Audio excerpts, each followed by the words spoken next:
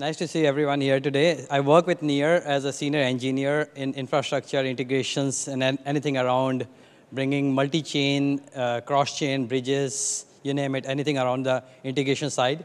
If you want to contact me or anything regarding chain abstraction, how you could build on chain abstraction using Near Tech, this is my Twitter handle. And later on, I'll still be around for 5 minutes to talk about the possibilities. So at Near, we have been trying to build this innovation that we call chain abstraction for a while, which has a lot of technical components in it. Today, I'm going to touch upon the use cases, the benefits, the challenges that it solves, also some of the technical components that we have that builds the entire chain abstraction stack for Near, and how you could build it. So it's something that we are building not for only the Near ecosystem. So we also saw a lot of initiatives around account abstraction where people really wanted you to go to their chain, but we are really also opening up a lot of other chains that you could use to build and still abstract away the chain aspect of it. I'll quickly go through some of the topics that we'll go over today. So the current challenges, I'll really take it 101. What are the challenges that we still have in the blockchain space? And why is chain abstraction interesting? I think you really touched upon a couple of topics. There are more. So he did dive deeper into the DeFi aspect, but I'll also talk about the user experience, the developer experience, something also around liquidity aspects. What are the different tools that Near provides? If you're a developer or if you're a founder or if you're a user, that you could use something like fast auth, the onboarding, relayers, meta transaction, multi-chain signatures, and the roll-up that Near has, which is called Nuffle Labs. And then how all of these things fit together and the problem that it solves for the industry. So I'll quickly run very high level on some of these topics. If you want to have a deeper conversation, want to build something, I'll be happy to show you around, also do a demo of how we built it with 3 of our big partners. So these are some of the challenges. I think you very briefly touched upon the fragmentation issue. So this is how it is happening, right? As a developer, you have to build on multiple chains, deploy on multiple chains, write with different smart contract languages, manage different development environments, do multiple security. So that becomes a very huge challenge as a developer. Same as with end users. As a user, I don't know, I have a dozen wallets with 20 assets. Anytime I have to go and use a new chain, I have to request a friend or some other friend if they have any tokens on that particular chain to see if I could do a transaction. Liquidity issues. So liquidity is spread across all these different dApps, right? Because every chain has to deploy on a different exchange and then look for liquidity on each of these blockchain. The overall developer experience issues, right? So the different languages, like I said, whether it's Solidity, Rust, among others. But again, managing different code bases, that becomes a very big challenge for developers as well, to build on different blockchains, but also deploy them. User experience, like I briefly mentioned, managing multiple wallets, different accounts, seed phrases, among others, right? The overall onboarding experience is also another very big challenge that chain abstraction solves for the industry. So, like I said, so what is chain abstraction? The whole idea where we started this was there was a lot of competition where chain A said that we are better than chain B because of this reason or the other. So we started building chains after chains. Now there were like 100+ chains back in the day, and nobody was aggregating all the good features of one chain over the other, whether it was gas fees, scalability, decentralization, or the performance of each of these chains. I think that is how we started building this narrative that instead of saying that my chain is better than your chain, let's look together at aggregating some of the best features that you could get from chain A and chain B and chain C and so on and so forth, and try to create this chain abstraction narrative, which is a combination of the best tools, and that's the modularity that we wanted to bring, along with the composability that you can choose to build something of Near, but also use something of Binance and something of Polygon or something from Ethereum, based on what you like the best in one of these chains. And that's the thing that we believe is getting a lot of traction. With chain abstraction, what we've also tried to do is you could basically use your account to communicate with other chains, but also your smart contracts to communicate with other chains. This another topic that we are also building recently is how can you use some of these accounts to perform actions on your behalf, which is a bit of a buzzword today, but that's something that we are experimenting and already testing with a couple of partners. that your account could create a new account on a certain destination chain, and that particular agent could also perform transaction that you allow it, basically with a classic Lambda function saying that go and swap this or go and sell this when the price of this goes from $10 to $12, for example. The role of near protocol is very different here as compared to what we see with a lot of other protocols. So we are not building apps ourselves. We are providing all the tooling and infrastructure, like a classic L1 player. We provide all the infrastructure, the tools, the technical assistance, the integrations that is needed. So we are a team of around 10 to 12 people that help each of these new partners that would want to try building with chain abstraction using the near protocol.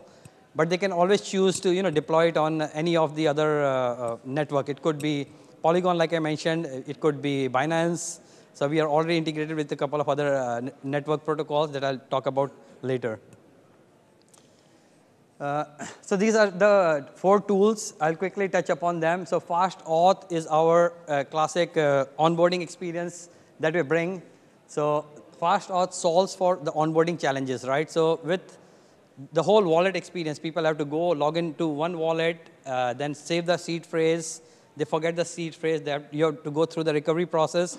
With fast auth, that is a product that we built internally. You can log in with your regular Gmail account and still use your passkeys on your laptop. But that's also something that's transferable.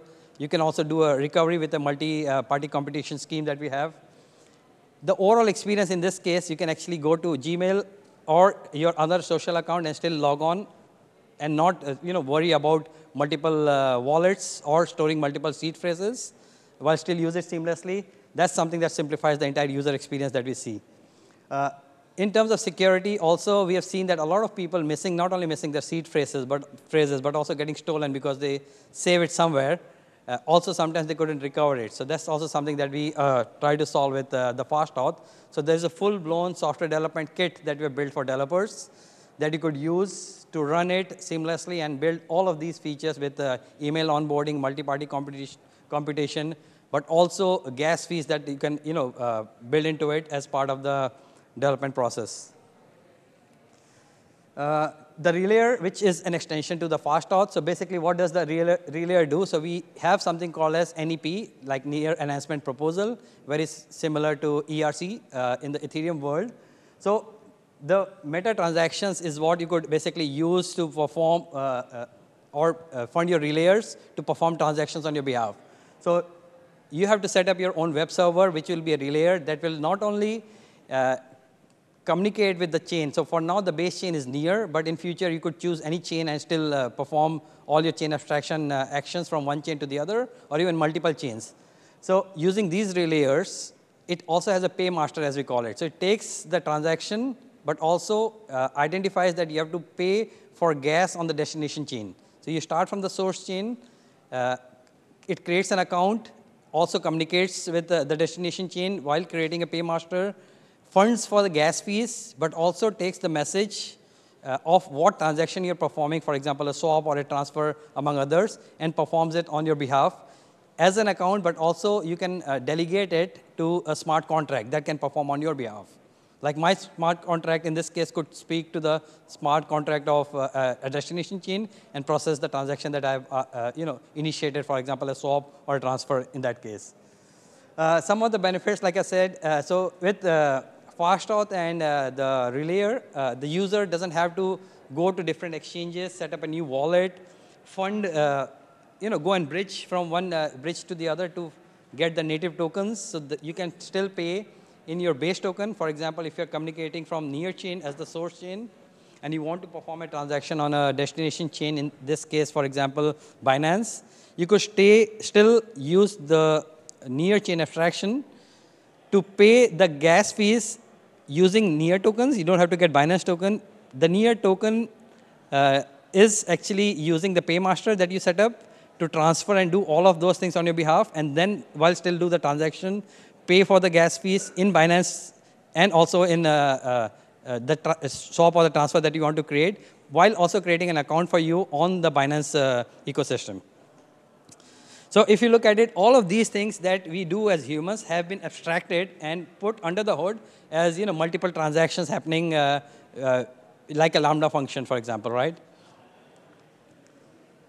So we also have this multi-sig wallet. So it controls your accounts not only on one chain, but also on multiple networks, right? So today we have so many assets on so many different wallets and different chains sitting that we don't even realize that you could perform one transaction over the other. Like I also mentioned, you also forget a lot of times whether you really had any account or how much balance you have on one chain over the other. And that's something that you could see in an aggregated way on Rabi wallet today, for example. That's also something that you could also do with a multi-chain wallet that we currently have. We call it a Web3 wallet. You could look up your balance across multiple chains and how much balance do you have? Do you have a new account there or not? And that's also something that you can create through a CLI as a developer for your end users. Also, as an end user, you can create it using the Web3 wallet stack. And what we have been focusing, so the whole idea about this multi-chain signatures is that we want the founders and the dApp builders to focus on really finding innovation in the application space instead of focusing on the infrastructure, which actually is the job or the duty of L1 chains, in this case, Near, for example, right? We should provide all the infrastructure and tooling to these dApp founders and builders so that they can use all of these things seamlessly and not fix the infrastructure first, rather focus on the dApp features. So we have this roll-up DA, which is the Nuffle Labs that got spinned off a few months ago. So we say that this is, again, has a lot of open source component, works very closely as an AVS of EigenLayer. It is 85,000 times more, like I mentioned here, it's cheaper than Ethereum and 30 times faster than Celestia, because Near has this dynamic shard of 6 shards currently. So in theory, we can spin up as many shards as possible for better performance and for cheaper transaction. But also, in terms of the block space, that's the fight we have seen in the L1 and L2 world, right? The whole reason why L2 was spun off from L1 was the block space issue. So with stateless validation that we have recently launched at Near, we are also trying to solve the block space issue that we see very often, where not every state is written onto the block space, and you only choose what you want to write. And then depending on your use case, you can do it very React-like, what we saw, like the difference between Angular and the React world versus the stateless and the stateful world of validation in this case. Some of the use cases, like I mentioned, so we currently support Ethereum, Binance, Avalanche, and Near, indeed, and we are coming up with Polygon. We are also coming up with Solana very soon. So Hot Protocol is one of the largest used blockchain in terms of number of users, like daily active users and weekly active users. They have used chain abstraction where you could actually transfer tokens using Near token to 6 chains, but also do transactions, swap, bridging, among others. Bitte, which was mint-based earlier, they are using chain abstraction to fund for buying or selling something on Ethereum. Sweat Wallet was one of our earliest use case that we demoed at ETH Denver, where you could do all the transactions using Sweat, which is a token on Near, to transfer anything on Binance Smart Chain. So yeah, like I said, all of these things, if we recap it, I think we are on time. So to recap all of this, so there is a lot of integration services, like I mentioned.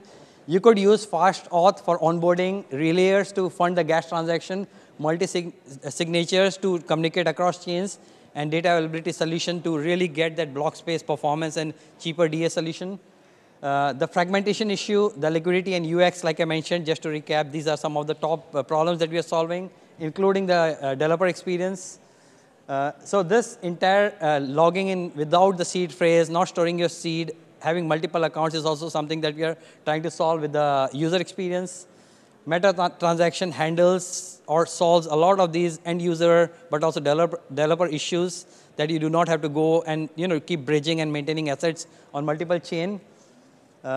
One account for all blockchain interaction. So that's the ambition that we have. Also with Web3 wallet, you could basically have all your accounts on one wallet, very similar to what you will see currently with Phantom and others, where there are 3 blockchains, but you already have on 6 blockchains with the Web3 wallet that we will soon launch. And then, trying to solve the liquidity issues that we see, right, that I spoke about, but also improving the overall capital efficiency so that you do not have to deploy liquidity across multiple dApps. The last part is the overall unification of the tools and the protocol, right? So we are going to use the best tools from one chain, but also the best gas fees from the other chain, and as well as the best performance and security of the third chain, including the decentralization, Ethereum, for example, over any other chain in this case. That's pretty much it. All right, thank you very much. A big round of applause, please. Thank you. So I'll be around for 5 minutes if you want to understand how to build with it, what are the technical components, want to have a demo or look at it, I'll be happy to show you around. Thank you so much. Thank you.